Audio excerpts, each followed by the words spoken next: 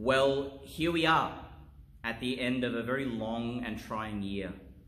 You know the struggles you've had to negotiate, but you're here now, gathered with people who love you and love God.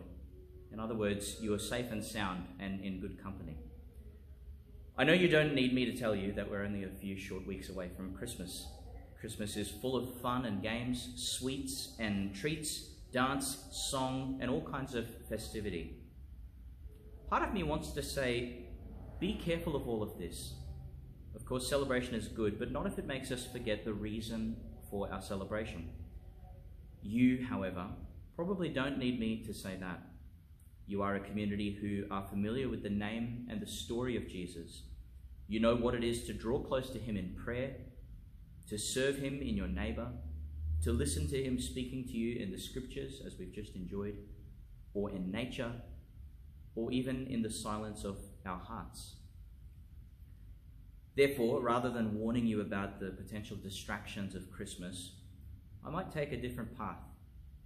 I'd like to bring to mind some of the characters we see who are not characters in the Bible, but nonetheless, they do help to peel back some of the mystery of Christmas for us. I think, of course, of Santa, Rudolph, Ebenezer Scrooge, the Grinch, and other such characters we might have in our minds during this season. What do they have to tell us about Christmas? Well, here's a couple of things we've heard about them. Firstly, Santa. He comes to bring gifts. But there's a catch, isn't there? How has Santa planned who he will give his gifts to? Yes, he's made a list, and he's checked it twice. He's finding out who are naughty and nice. Next, there's Rudolph. He was the odd one out amongst his reindeer friends. Unlike the others, Rudolph had a unique feature. He had a red nose which glowed. This made him the subject of much mocking, which surely made him feel alone. Next, we have the Scrooge, who might belong to an older generation than you children.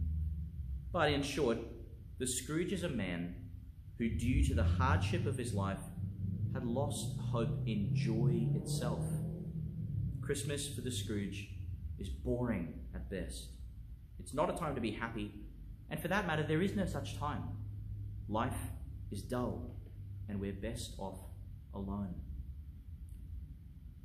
And finally, a character I think you'd be more familiar with, the Grinch, who's probably a distant cousin of the Scrooge, judging from the way they think and act.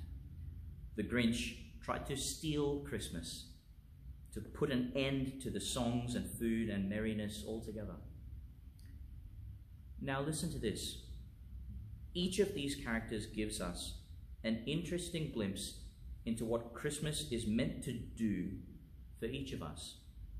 Christmas is for those who are struggling, who are picked on, who are lonely, who are different. In the first reading we heard, the deaf will be able to hear, and the blind who have been living in darkness will open their eyes and see. Poor and humble people will once again find the happiness which Jesus the Lord gives. In our weakness, in our differences, we are beautiful, precious, and we are needed by those around us in ways we will never understand. While Christmas is for everyone, and it is a time when God seeks to put an end to evil in the world, picking on the weak, being mean, telling lies, and ganging up on each other, and getting away with it. All of this, God seeks to shine a light on. And the light is a person, the baby Jesus. When he is born, he shines his light on us to show us who we really are, to wake us up, and to bring us together and to himself. And when that happens, we hear, there won't be any more reason for fear or shame or sadness. We will simply understand the beautiful truth that we are family and we have a new baby brother in our midst. The story of Jesus, Mary, Joseph, the shepherds, the angels, even Santa, his reindeer, and the grumps tagging behind. That is your story. So live it, singing that song which the angels made known to us. Glory to God in the highest, and on earth peace to all people of good will.